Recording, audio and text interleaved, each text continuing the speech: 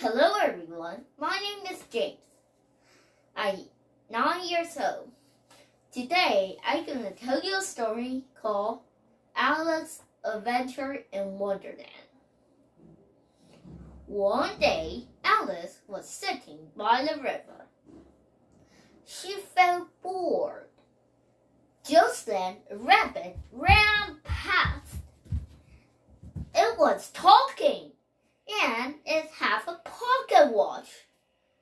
Alex ran after the rabbit. Oops, a rabbit hole. Down, down, down.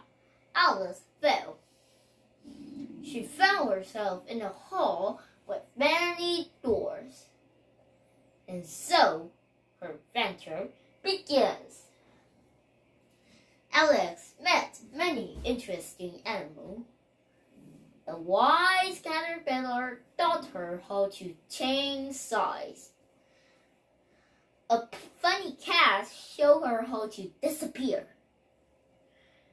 Finally, she met the main queen of hearts.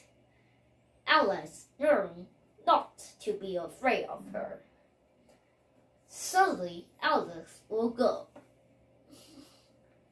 It was all a dream. Thank you, everyone.